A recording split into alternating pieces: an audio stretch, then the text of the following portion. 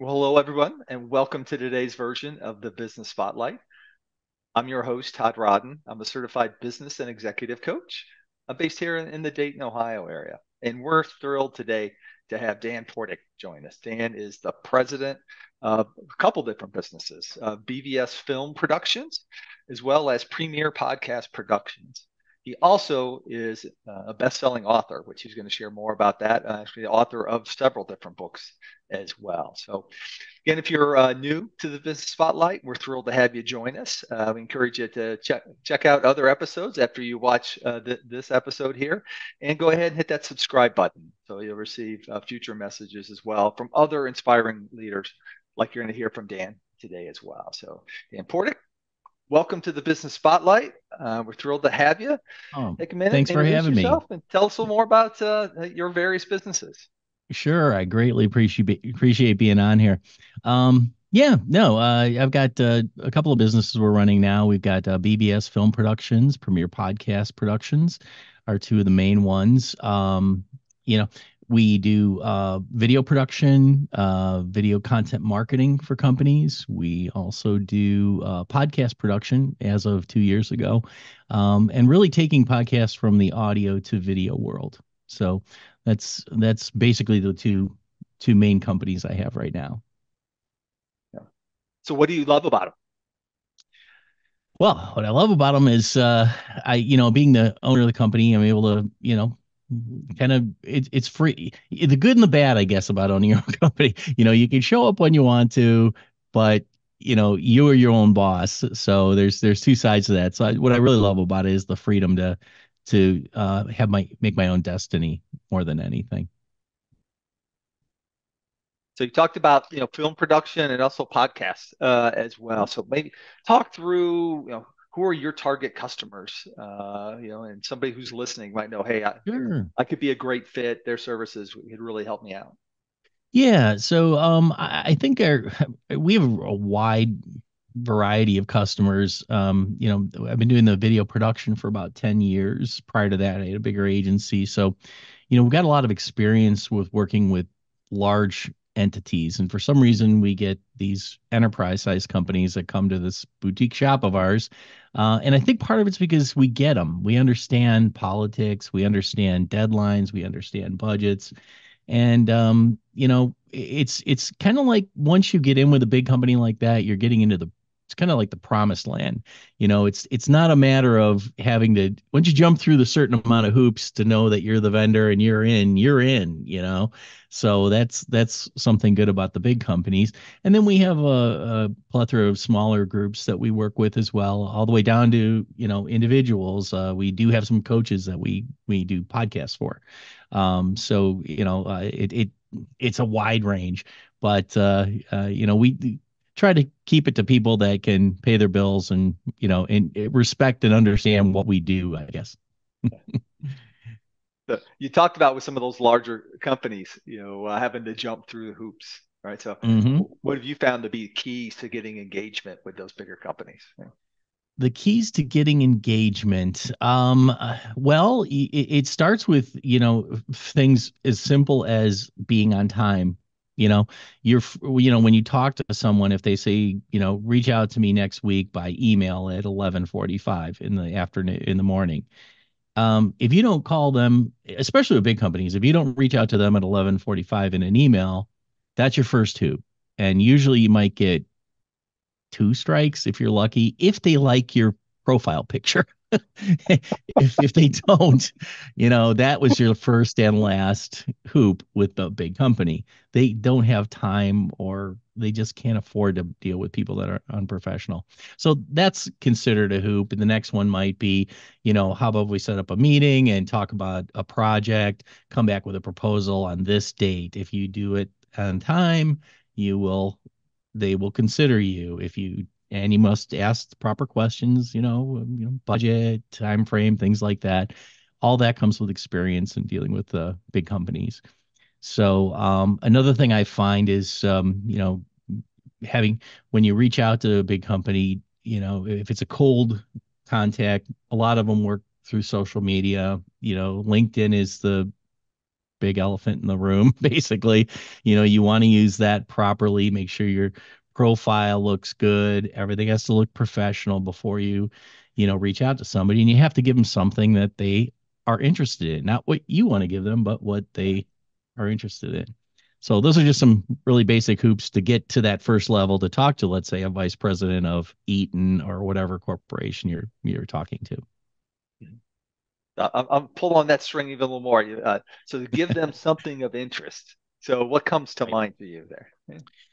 Well, I'll go in a little deeper in another direction. So, I had the opportunity to work with Tom Hopkins, and in addition to the book I wrote with him, I was able to do his life story documentary. So, one of the things in the documentary was we were reaching out to luminaries that were successful in the business world at a level that most people couldn't reach these people to get them into the documentary. So what I had for them was, I'm doing Tom Hopkins documentary. Would you like to be in it? So there's your niche. That's a That's good that's a hook. thing. That's a thing that hooked them in many cases. And you could do that with almost anything, with any level of customer. If you're doing cold outreach in a social media environment, in LinkedIn to a big corporation, you're going to have to do the numbers. That's bottom line. I mean, that's because not everybody's going to have an interest. I'll give you another example really quick. We did a really short video. It was like 15 seconds. You know, hey, are you having a problem with your corporation? Um, Developing videos. We work on you know, we give you most value for your money. And it was done. 15 seconds. I sent it to all the large corporations in Cleveland. Got one to call back. It was a very large corporation. And he says, I have a need for that. And within 2 weeks, I had a $20,000 order from it. I never even met the guy, which was really strange. It was all done through emails and through LinkedIn. I did meet him eventually when we picked up a deposit check, but and got the project going. But so it's numbers. You reach out to the vice president, reach out to the president, reach out to the marketing manager, reach out to everybody within a company. If you're going after these big corporations, one of them will get back to you. So So, so what do you think separates you from other film production companies then? What makes you unique? yeah, so we don't think about just like the lighting and the cameras. We think about the company um and the relationship with not only us and them, but them and them, if that makes any sense. So, if we're dealing with a marketing manager, sometimes they have to deal with a creative director or a vice president. So we know when we're doing a meeting with someone, you want to try to get all of them in one meeting because everyone has a different opinion. And the marketing, we've found this out many times over the years. The marketing manager says, I want to do this. We're ready to go. We put all these resources into doing something. It goes up one level on the ladder, and they say, no, we don't like that direction. We're going another direction. Now it makes the marketing manager look bad at that point because that was his whole idea, or he or she. And then, and then you get into a budget issue, well, we can't, do we do this over? It's feature creep is what it's called in our industry. So we've learned, just one example is to try to get everybody in the same meeting. That makes a big difference. So in terms of driving growth in your business, you gave some examples of some of Mhm. the hooks and that. But what have been key marketing strategies for you to build relationships and grow the business? And Yeah, I maybe think maybe talk to both businesses because I imagine they're sure. very different. Yeah. Yeah, so in the video production end of things, I think, well, both of them really. Numbers is the key. I mean, I take a rip a page right out of Tom Hopkins, How to Master the Art of Selling. It's you gotta talk to enough people to get business. And in the documentary, he gives a great story about having to travel literally door to door for 100 people knocking on the doors to get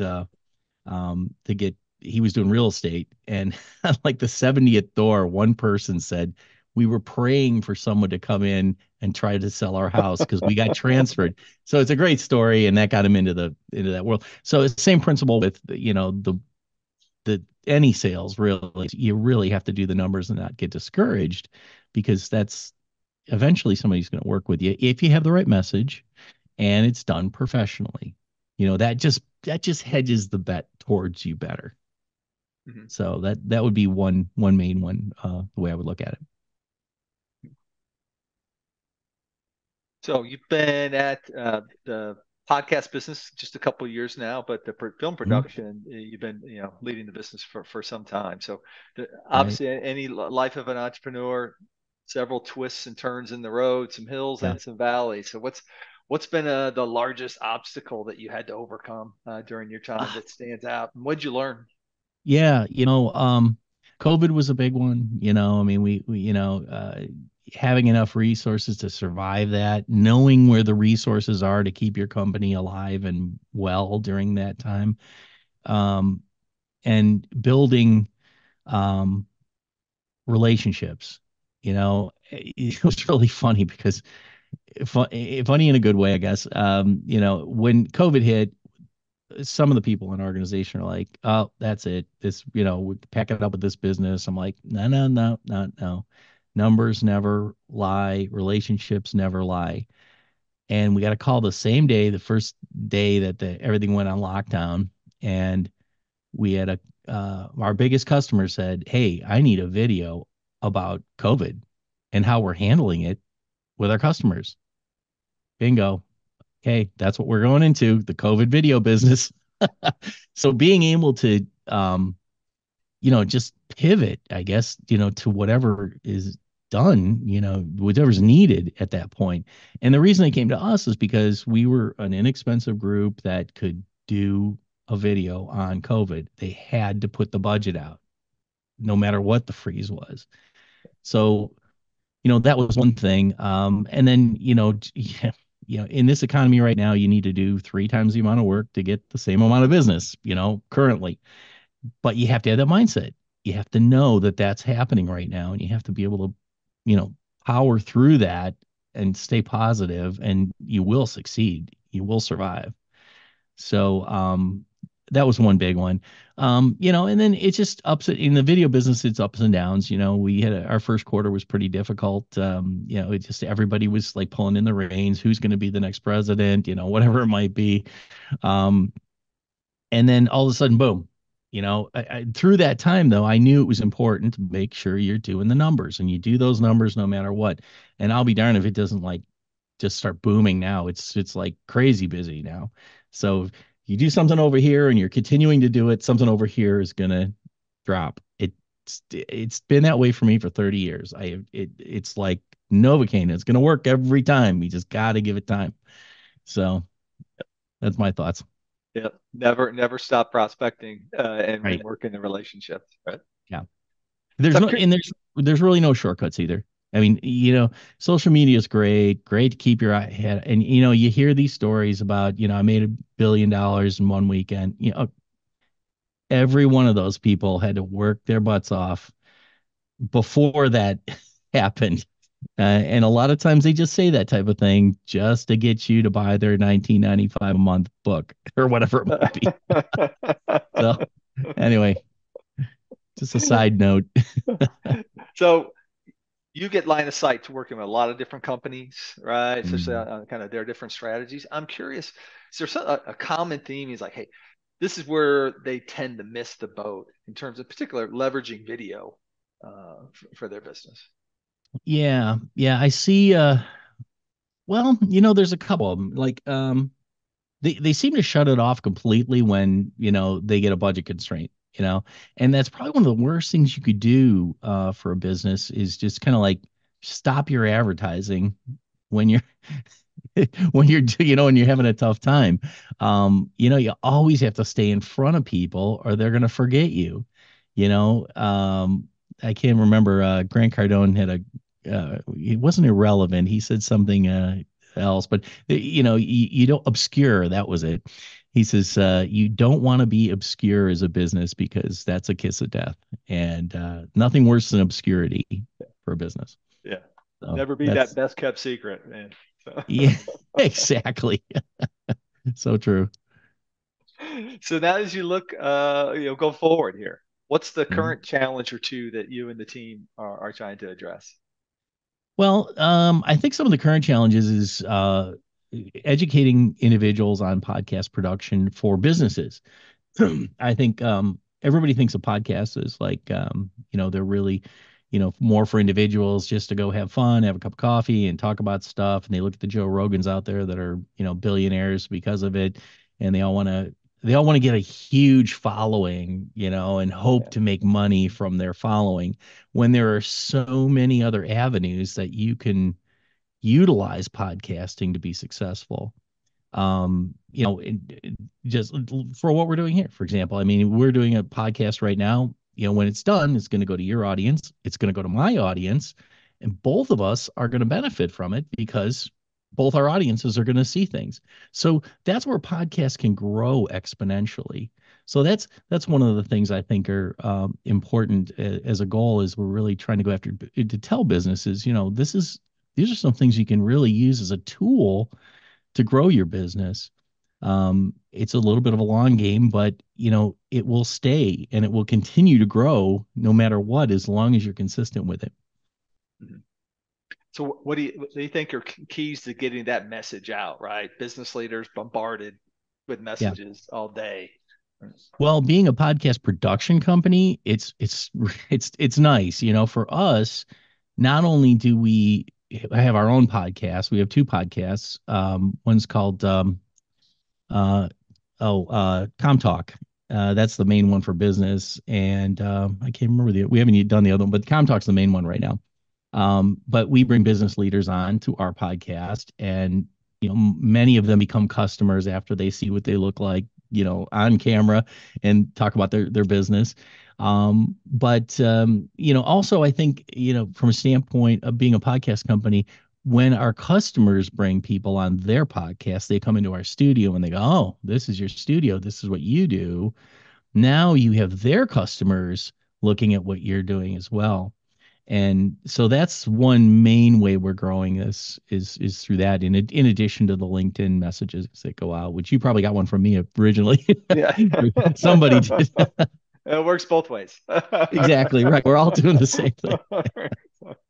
Yeah. So that's So, what we envision. Mhm. okay, yeah, take that next step. So, look a couple years, 3, 4 years down the road. Where do you see the podcast business, and also where do you see your film production business?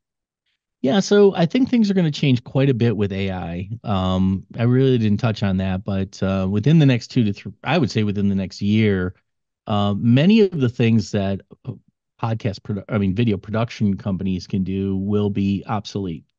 And we see that. We see the writing on the wall with that. And we're already creating a division called BVS AI Labs.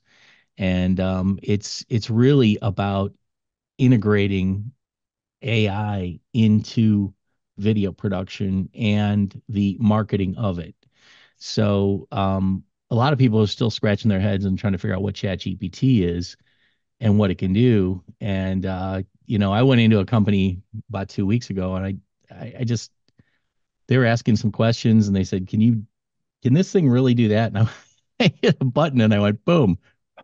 There it was on the screen. It was a full, it was exactly what it takes one of their people 2 weeks to make. They made it in 5 seconds, and all jaws just dropped. So, so those are some of the things that, people don't understand, that AI is out there and it's not going away, and it is going to be taking over much of the business world. So you really need to know it. You really need to know it. I mean, that's an opportunity, but that also can sound like a pretty significant threat because a lot of businesses say, "Oh, well, hey, I can just do this myself now. I have somebody who can Well, I'll use tell you, Chat GPT." Okay. I've been in this business long enough, all the way back to faxes. Okay. First fax came out. This thing is never going to catch on. First computer came out. This is never going to work. And then you get people that, utilize it. I remember when we were first doing, you know, brochures. Me and my partner at the time, we got a 286 computer with PageMaker on it. Okay. 286 is probably the one millionth of this, you Yeah. know, and it was enough to make one page and design a page. And we had a third partner at the time. I said, said both of us looked at this and said, everything's going to change right here. And I see it, and it did. Within a year, everything we had in our facility was obsolete. So I see this as one of those disruptors, AI. So you got to get on the bandwagon. If you're a business right now, you must, because it's going to make some drastic changes quickly. And you can either be the forward thinker that's ahead, or you can just kind of slowly fade into the background. I've seen both with businesses. So yeah, that's my thought. All right. Well, talent and resources are always key to growing a business. So maybe take a minute, Yes. talk through your team and how you kind of retain, especially your top talent, and also some of the other experts that you tap into as well. Sure, sure. So we have editors on staff. I have a gentleman that's about my age, a little younger. He's a great editor. He owns his own business, for many years, and he ended up coming on board with us. And he also owns a um, recording studio, so that doubles as a podcast studio for us in one of our studios. And just a lot of experience. The other person that works for us is my son. He's a millennial that is really on top of AI. And, if we can't figure out anything in our facility, we hand it to him and he can do it. He's yet to let us down on any of this, which is, there's an app or something out there that can make it happen. So that's good. And then there's another gentleman, which is our executive producer, who really he oversees everything. He's kind of semi-retired, but he had a bigger. He was in the Mad Men era, I guess you call it, and but he can do pretty much anything in that world. And then we also have a whole group of individuals. We work in a bigger building with a bigger video production company. So if we need to scale, they do things like the All-Star Game and just really big, multi-crew things. So we can scale from, a little video shoot all the way up to whatever it might be. So that's kind of our team in North Olmsted, Ohio, actually. So we have a lot of entrepreneurs watching this, especially those newer in their journey. So what do you Hmm. think have been your keys to success? And hey, you wish you knew then that you know now. What I know now. Yeah.